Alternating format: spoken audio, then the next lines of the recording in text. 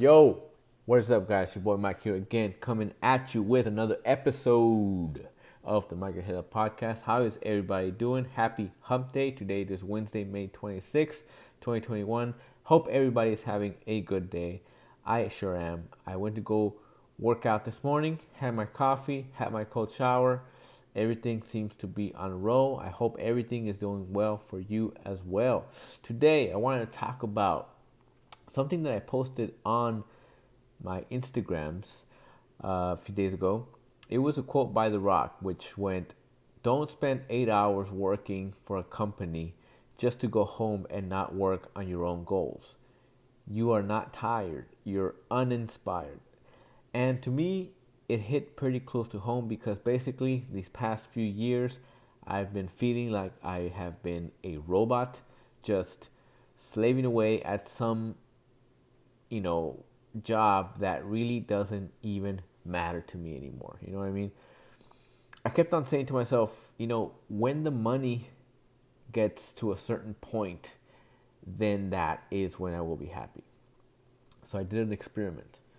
I went to go work for a company that was paying me very, very good money. 3 times the money that I usually make on a regular, hourly basis. And I said to myself, if this money doesn't make me happy, then I know that this will never make me happy. Because basically, that amount of money that I was going to be making was going to be as much as some doctors make, or some high level nursing practitioners or a nurse anesthetist, which are nurses that do anesthesia, and they get paid a lot of money. And it was basically the same as that. It was that amount of money. And so I said to myself, if at this point this is not going to make me happy, then I'm gonna have to start thinking of a way out of this. You know what I mean? And so I went, and for the first week it was cool. I was pretty happy, that I had taken that job. And as things went by, though, I started going back to how I usually felt, right? The hedonic treadmill. I started getting used to that amount of money that I was making. So much so that it wasn't doing anything for me anymore. Instead, it started becoming a worry again. You know what I mean? And so I was reading this book basically by this author. He used to be a comedian. He became like this self-help guy. And he was saying, look, if you have anxiety with not a lot of money, you are going to have that same anxiety with a lot of money. It's just going to flip. Before you were stressing out about not having money, well, when you have money, you're going to be stressed out about losing all that money. So basically, your anxiety doesn't come from money, rather it comes from inside yourself. And so that's what I realized that I was lacking, that I don't really emphasize work on myself. And so when I read that quote by The Rock, I realized that, that basically it was like he was talking to me. You know what I mean? And so now, I am more focused on working on my own goals. It's hard to do away with all the crap that you've learned from school and society, and they tell you that you need to be this certain type of thing, that it's hard to really hear your own voice inside of your own head. You know what I mean? A lot of people fall into, peer pressures of just, I guess, succumbing to their reality, that they drown out their own voice, and instead, go out every weekend because that's what they're supposed to do, drink beer every other day with their friends because that's what a man does. They slave away at some job because that is what society has taught them, that is what they need to do. You know what I mean? And for me, it wasn't enough anymore. I kind of had it, and so that's what I wanted to talk to you guys about, because I feel like, more and more now, I think it's more acceptable for people to branch out on their own. You know what I mean? Like, how many people really, like, there's one type of job, right? Like the one I was doing. How many people really do that job? And I was thinking, how many nurses are there in the United States? A bunch, right? How many people really are, since people are so different, how many of these people actually, what's the likelihood that they all become nurses, and that's what they that's what their calling is. And it wasn't really something that, for me, it wasn't a calling, honestly.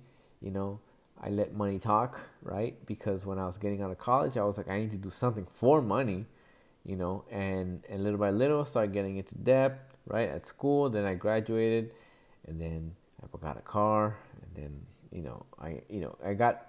I basically went down the whole shebang of what 20 somethings have been going through for this whole time. The ones that have been essentially brainwashed to be a part of the matrix, right? I'm not saying everybody did that thing that I did.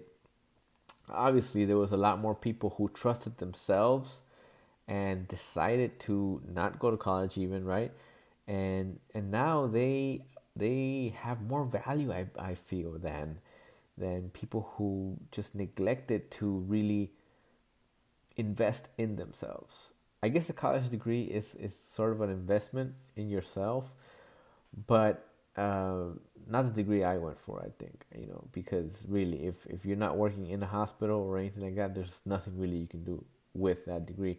Like, let's say you study philosophy or English, maybe you could become a writer or something like that, and that essentially is kind of more like investing in yourself, because now you have skills that almost a lot of people don't have, like being a good writer, and or being a good philosopher or whatever, and I think that helps you out essentially.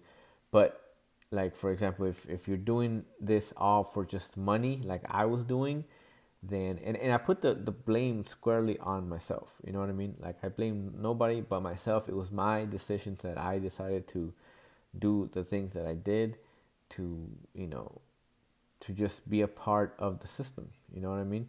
But I'm not saying that I will not. I'm just gonna flat out be some homeless guy or something like that. But I'm gonna start weeding myself off. Hopefully, I don't have to come up. Hopefully, I don't have to go back. You know what I mean? And but I'm just gonna dedicate all my time now to just stuff that promotes my my vibration. Yeah, I know that sounds kind of weird, but that resonates with me, right? That's why when you say you resonate with certain people, right, and you don't, this guy doesn't, you don't vibe with him, because literally, where does that come from? It comes from the vibration, right? You're not on the same wavelength. You're not on the same vibration.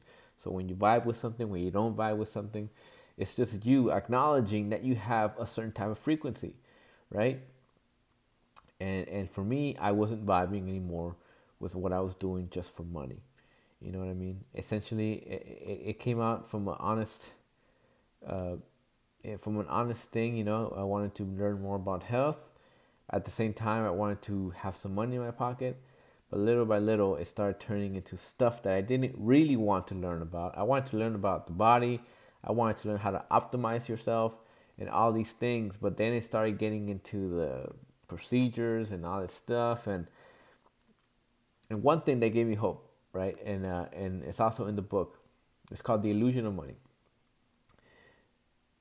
He talks about Michael Crichton. If you don't know who that guy is, he is the guy that wrote Jurassic Park. He wrote that movie. And this guy had, he went to Harvard. He went to Harvard Medical School. He graduated from Harvard Medical School, and he finished with his residency, and he was doing his fellowship. In I don't know what his fellowship was in, but basically, this guy was at the last 100 meters. He was about to finish the race, and he decided that is not what he wanted to do. the money wasn't enough to keep him there, and so therefore he was going to quit and essentially decide to do something entirely different, which was write movies. And that's what he did. And he how do you say this? He trusted himself, and he bet on himself more than he bet on the system. You know what I mean? Because he realized that this job wasn't going to keep him happy, and it wasn't going to be something that he could see himself doing for the rest of his life. You know what I mean? And for me too, it's just like it becomes too much of a routine. I can't really see myself having this much of a routine till I die. You know what I mean? I have to have some kind of uncertainty here. You know what I mean? Like something's got to give, and it's not here, and it's not this. So we'll see where that leads us. You know what I mean? But anyways, yeah, man, I want to talk about that. If you guys aren't doing that, I think that realize that how many hours a day do you spend? 40 hours a day. 40 hours a week. Sorry, working for some company. But if you were to invest those 40 hours a week on yourself instead, learning what you want to learn, doing what you want to do, building yourself up, then there is no way essentially that you could fail. Literally, there is no way. But that is what I want to talk to you guys about. Let me know what you guys think. Tomorrow, I know I was going to talk about the 4 agreements today. I'll talk about that hopefully tomorrow. If not, I don't see something else that I think is worthy of talking to you guys about. But that is all I have for today, and I will catch you guys next time. Later.